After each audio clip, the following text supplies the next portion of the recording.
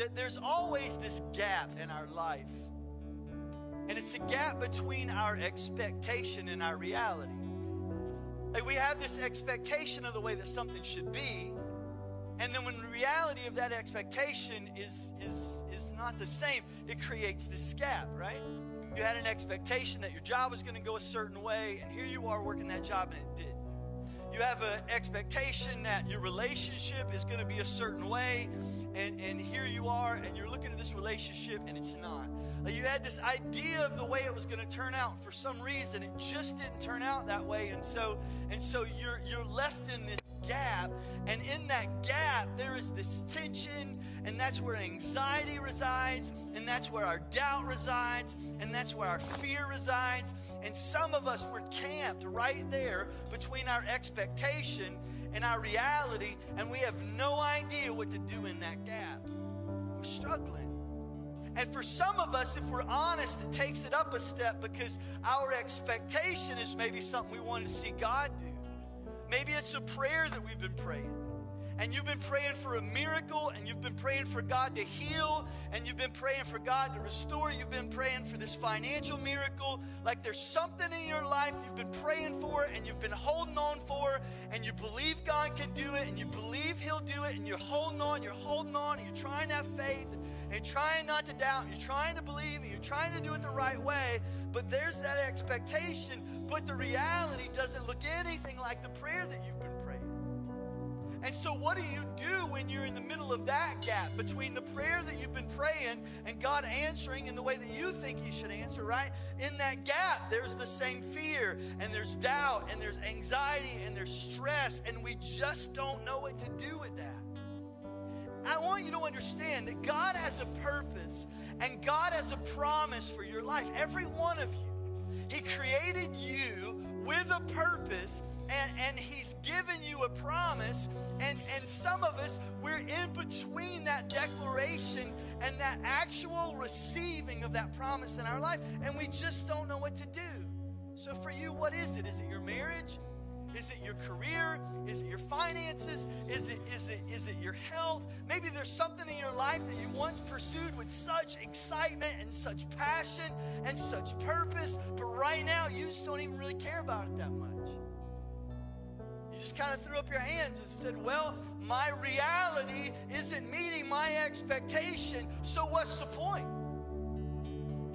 My reality looks nothing like I thought it would, so this is just the way it's going to be. Why do I keep trying? Because nothing that I do ever quite seems good enough. No matter what I do, I can't move from my expectation to receiving the reality of it, and we don't know what to do. In Hebrews chapter 10, verse 36 says this: patient endurance is what you need now. I don't know what you think you need, but here's God's word says, here's what you need. You need patient endurance is what you need now, so that you will continue to do God's will. So you don't throw your hands up, you don't get frustrated, you don't give up, you don't quit, you don't jump out. No. You continue to do God's will, and when you do that, you will receive all that He has promised for you. That's what His word says. When you wait with patient endurance, you keep doing what you know to do, you keep doing the right things, you keep doing God's will, you keep applying His word to your life. Whatever His word says, you just do it. Whatever His word says, you just believe it, you hold on to it, you trust it. Then you will receive not some of it, not a portion of it, but you will receive everything that He has promised to you. You will never possess it if you don't have some perseverance in your life. And today I want to give you 3 ways reasons that we stop short of God's promises. We're in between the expectation and the reality, and somewhere in the middle here, there's usually about 3 reasons that we stop short. We'll try to get through them all today, but here's the one I really want you to get is our perspective gets blocked. Our perspective gets blocked. We're in this series called Jericho, and it's about the life of Joshua. And Joshua is this mighty warrior, and we probably, even if you haven't had much experience in church, you know a little bit about Moses. God gave Moses the 10 Commandments. The children of Israel were in bondage, and so God used Moses as a redeemer for his generation to lead the children of Israel out of bondage into the promised land. You've probably been a little bit familiar with that, but they're not quite to the promised land yet, where we are in this series. Moses has died, and now his assistant Joshua has stepped up to take a place of leadership. And so here Joshua is leading the Israelites, and they come to a place called Jericho. And it's this city that has these fortified walls. And Joshua chapter 6 verse 1 says this: "Now the gates of Jericho were tightly shut," just like some of your promises, some of your expectations, some of the promises God has spoken to you has been tightly shut, because the people were afraid of the Israelites. Nobody was allowed in or out. But the Lord said to Joshua, and I want you to see this, he didn't say, "I'm going to give this to you."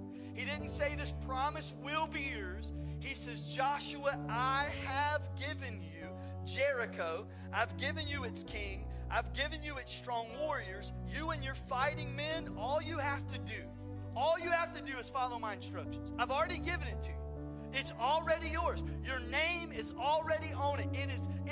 The ownership is yours. You just don't have possession of it yet." Joshua had an expectation. God had spoken to him about a promise, but it's not his reality yet. So what does he do in the middle? What does he do in the gap? Here's what he says. Here's what I want you to do. You and your fighting men, your army, should march around the town once a day for 6 days. All right? You math people, how many times around the wall is that? Once a time for 6 days. 6. Are you guys here? I know it's a holiday weekend, but come on now. Give me something. All right? So one time a day for 6 days. You do the math. It is 6. Thank you. So they're to march around the walls once a day for 6 days. That's 6 times. 7 priests will walk ahead of the ark, each carrying a ram's horn. So they are now the marching band. They got their trumpets, right? We got our trumpets. And on the 7th day, the last day, so I already have 6 days, one time a day, that's 6. On the 7th day, you're to march around the town 7 times with the priest blowing the horn. So 6 plus 7 is 13 times. And when you hear the priests give this one long blast of the ram's horns, have all the people shout as loud as they possibly can. And then, when you do that, you follow the instructions, the walls of the town will collapse and the people can charge straight into town. But here's what I want you to see. Like, this was the first battle that they had to go through to possess the promise of God. And the first battle is always the hardest. That's always the toughest. The first time you do anything is the toughest part. And so here's Joshua leading his men in the first battle, right? And here they are. And it wasn't that Jericho was such a big city. I mean, we're not talking about this expanse city. It's a fairly small place. The problem was the walls of the city were just so tall. It was intimidating. And see, for some of us, our Jericho, our problem, our circumstance, whatever it is that we need to conquer, right? Whatever that thing is, it's not that it's too big. That problem that you're facing can't be bigger than you, because you have God on the inside of you, right? And if God is on the inside of you, there's no problem that you will ever face that will be bigger than what God is on the inside of you, right? Greater is He that is in me, right? Greater is He that is in you than anything else in the world. So that problem that you're facing, that unanswered prayer, that unanswered expectation, none of that is bigger than God's power that's on the inside of you. But the problem is our perspective gets blocked, and we get so consumed by the walls, and we get so consumed by the problems that all of a sudden our perspective is completely wrong, and all of a sudden we begin to doubt what it is that we believe that God can do. And maybe God can do that through them, and maybe God can answer your prayer that way. Maybe God will even heal you, but I don't know if He can do that for me, because the walls around my city of Jericho just seem to be so big. But that's why I love worship. And that's why I've invited this band to stay on the stage for us, Because here's what worship does for us. It elevates us, and it lifts us up, and it changes our perspective, so we don't just see the problems that we're facing, but we see that greater is He that is in us than he that is in the world.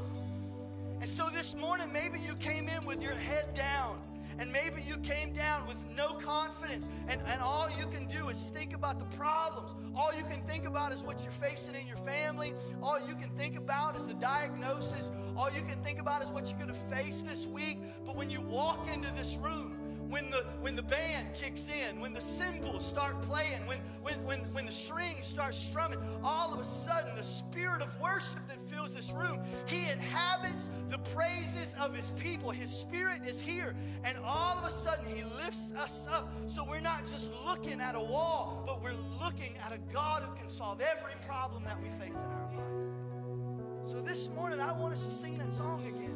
But I want us to think about it in a completely different way. I want this to not just be songs that you sing, but let it be worship that you lift to the King, and let Him change your perspective. See Him. See Him at work in your life, even when it's not happening the way that you thought that it should. See Him. Don't focus on the problem, but focus on your King. Would you stand? And can we put some Word of God into action this morning? Can we pray? Can we worship? So why is worship so important? It raises our perspective, and it gives us a different view. There's also something powerful about worshiping with people together.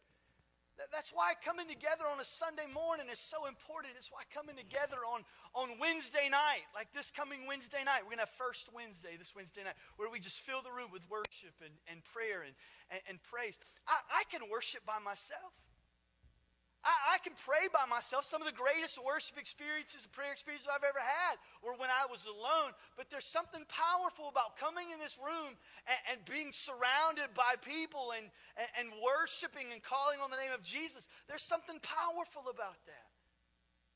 There are moments in my life, maybe you're not like me. There's moments in my life where I need the people around me. I need people to speak life into me when I don't feel like I can breathe. I like watching a football game at home by myself, sitting on my couch watching a TV, but it doesn't compare to the environment when you're surrounded by thousands of people who are doing the same, right? We were just hanging out, just having a great time together, cheering on our team. And even when I get frustrated, there are people around me that kind of cheer me on, right? We're just cheering, we're doing this thing together. Even as a State fan, you need that. Especially as a State fan, it's necessary, you know? And so it's so important. I have a friend in my life that I called one day, and I was just complaining. I'll be honest, I was complaining. And what's funny is I was literally complaining about something I'd asked him to pray with me about. I had literally said, I'd like for you to pray that this would happen, like this was the expectation. I'm praying for it. But then what happened was the way God did it and the way that it happened was different than I thought. So what happened? It created anxiety, it created some doubt, created some fear. And so God answered the prayer just a little bit differently than the way I thought. So I called my friend. I was like, man, you're not even going to believe what's happening. So I'm just complaining, man. I'm murmuring. Anybody else know how to murmur? You know? And my buddy, I think I called him at a bad time, right? He wasn't as compassionate as he normally would have been. This wasn't Craig. But I called, and the guy, he said, this is what he said. He said, Anthony, stop what you're doing right now. He said, I want you to look up. What do you see? I said, I see a tree. And he said, it's not a tree. It's manna. Look down. What do you see? I said, I see concrete. I'm walking downtown right. He said, no, it's not concrete. It's manna. And I guarantee you, Moses, if you would take that spear in your hand or that staff in your hand and hit that rock, I guarantee you water would even gush out of it. Now rise up and be who God called you to be, and stop walking around grumbling and complaining like Israelites. It's like, I called the wrong friend. Like, that's not what I wanted to hear. And maybe those references don't mean anything to you, but when the Israelites were just kind of wandering in the wilderness, God was feeding them with manna from the sky every day. They would wake up and there would literally be breakfast on the ground. And even this divine, miraculous encounter of God, they complained about it because they got sick of manna. So my friend was saying, hey, stop grumbling and stop complaining and start thanking God for what it is that he is doing in your life. What am I saying? I'm saying sometimes when your perspective gets blocked, you need somebody who loves you enough to mind your own business. We say that a lot around here. We don't want somebody to just say, mind your own business. I want somebody who loves me enough who's not afraid to get in my business. I say all the time, if you love Jesus and you love me and you love my family, you love our church, you can say anything in the world. You have an open door into my life. Why? Because we're living life together, loving our neighbor as ourselves. And sometimes we need people to speak life into us when we don't feel like we can breathe. And there are people in our life, there are people in this church family, if you'll give them an opportunity, they will give you a boost over the wall so you can have a different perspective when you need it. So one reason we stop short is because our perspective gets blocked. But another reason is because our progress isn't always obvious. Now, I'll kind of summarize this next part as I read through it. But Joshua calls the priests together. He tells them to take the covenant and assigns them to walk in front of it, carrying those horns, just like God told them to. March around the walls. The armed men are going to be in the front. And after Joshua spoke to the people, he basically tells them, I want you to follow directions, but don't say a word. I think that's fun. See, God told Joshua what was going to happen. Joshua never told the people what was going to happen. I don't know why he chose to lead that way, but literally, God says, this is how many times you're going to walk, and when you get done, the walls are going to fall and you're going to take the city. He never told the Israelites that. In fact, he told them, you just do what I tell you to, keep your mouth shut, and just keep marching. And at a point when I tell you to scream, you lift your voice and you shout with everything that you have within you. And so for them, their progress wasn't obvious. It was obvious to Joshua, but it wasn't obvious to them. And I don't know about you, but I like progress. I'm that guy that puts things on the to-do list just so I can mark it off. Anybody say amen? You know what I'm talking? Like we need some progress, right? I need progress. That's why I absolutely love to cut grass. I love it. I love it. And I couldn't figure out why. Maybe it's because I like being outside. Maybe I like doing things with my hands. I don't know. I love to cut grass. And I realized so much of what I do as a pastor, the progress isn't obvious. It takes a while, right? We're all in progress. And so I don't ever feel like I get to the finish part, right? And so it's nice to be able to finish cutting grass and turn around and see it's completely finished. I love having a 15-year-old son because now I get him to help me. It's wonderful, right? And he likes to cut grass too. He loves to jump on the riding lawnmower and go and never complains about it, except if it doesn't look like it needs cutting. Because you know, dads, you got to cut it every week anyway. You just got to cut it. You know, it's got to look manicured all the time. And there are those moments where you're cutting, you can hardly even tell where you've been. It's frustrating, right?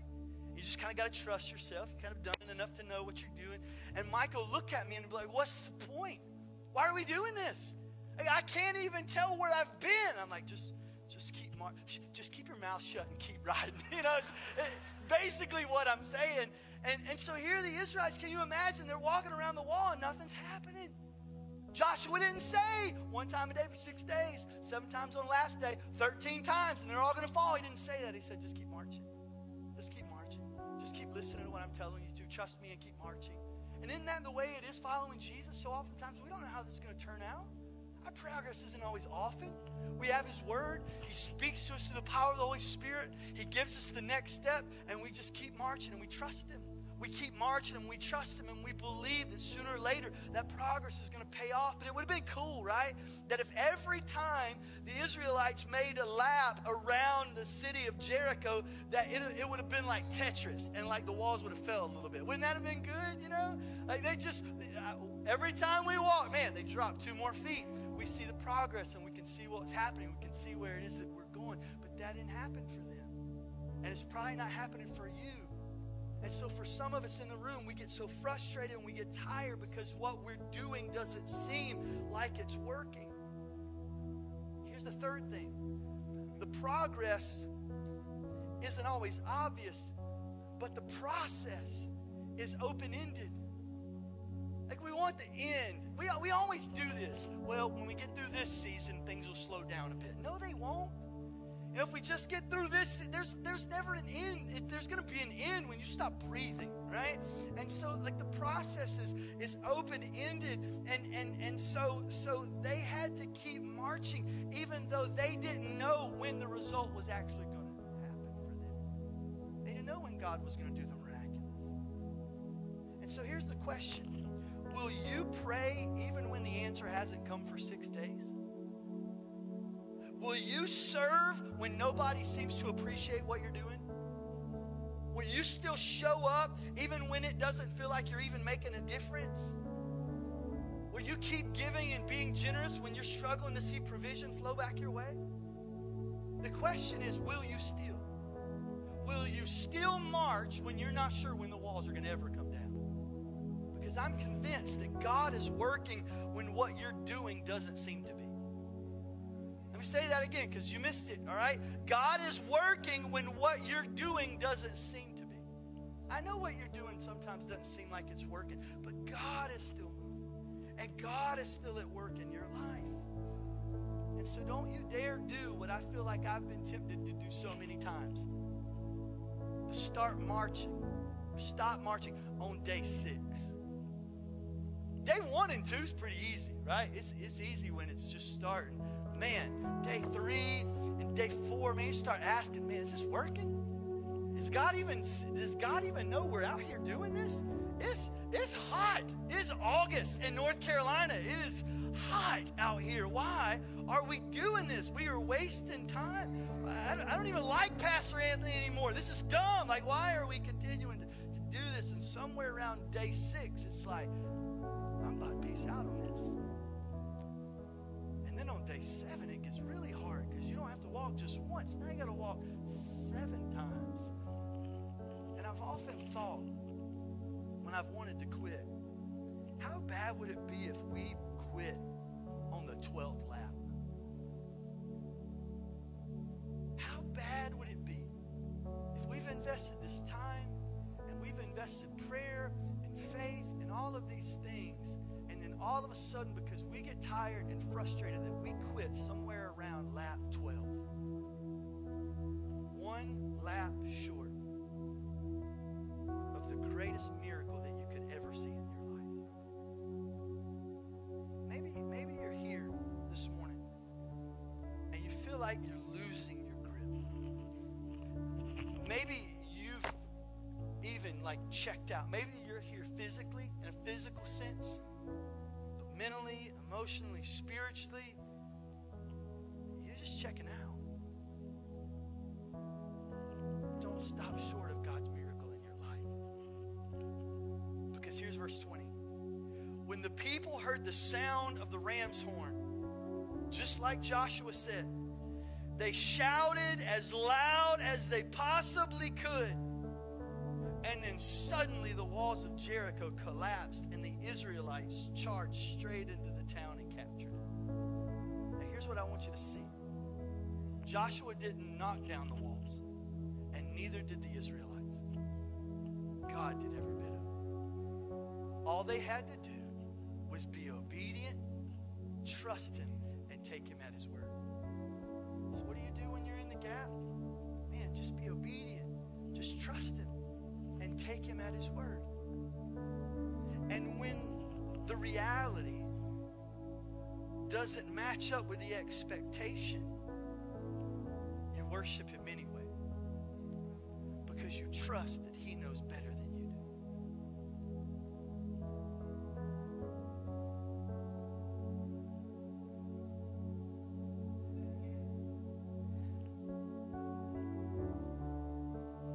When the result and the reality doesn't match your expectation, you keep worshiping and you keep praising Him because He knows better than you do. And He knows better than I do. You guys have been on this journey for us for 2 years. We've prayed for my brother's healing. We prayed for God to work a miracle in his life.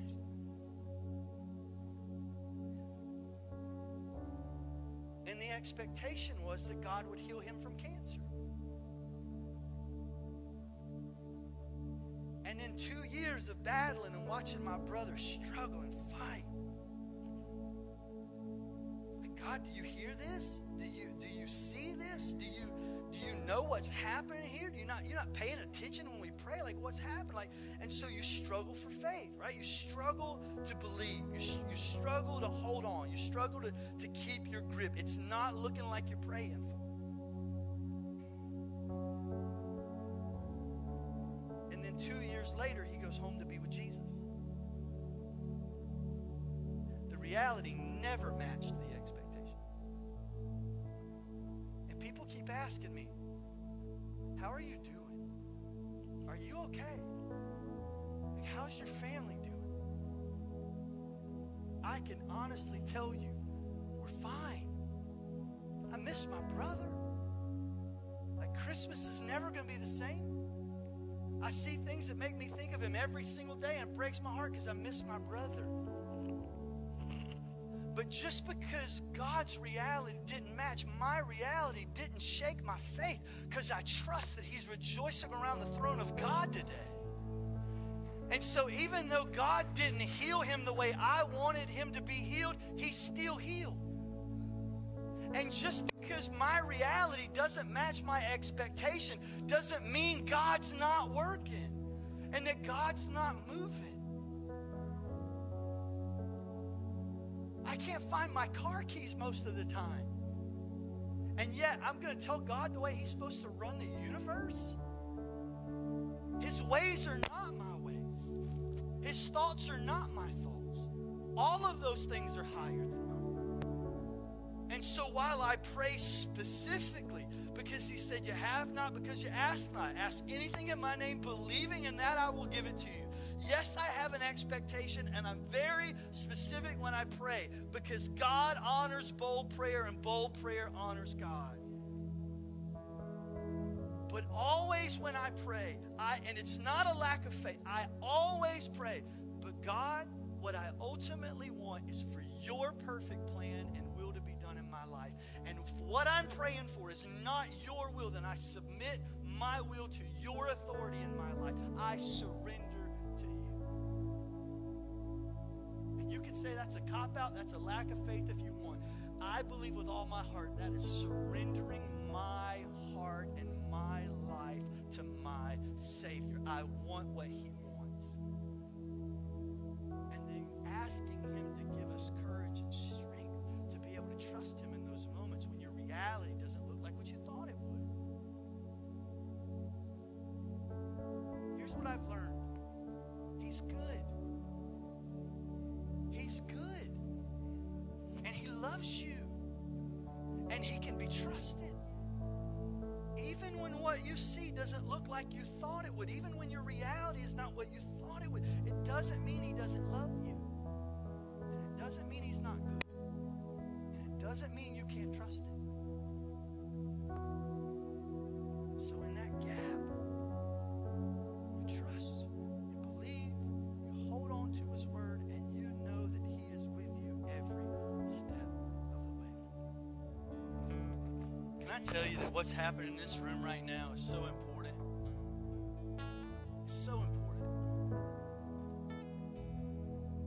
Your church family, it's important. Being a part of a life group is important.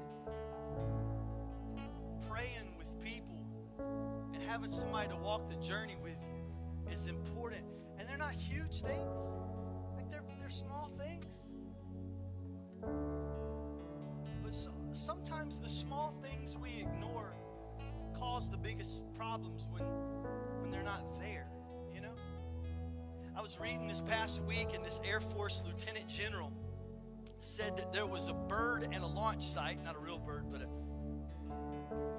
talking the talk now, you know, it was a plane that was destroyed, and the launch site was destroyed, and it was a $22 million loss. $22 million. And all of that was lost because of a fuel valve that failed, and that part costed $25.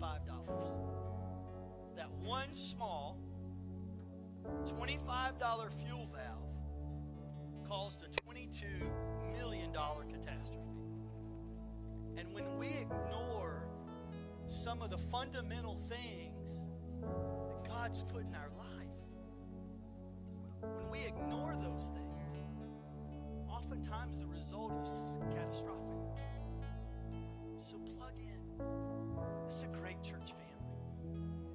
This past week, I don't always post on Facebook, but social media, but I often stalk you and get really good sermon material that way, and know how to pray for people. Y'all should stop posting so much. This week I was encouraged.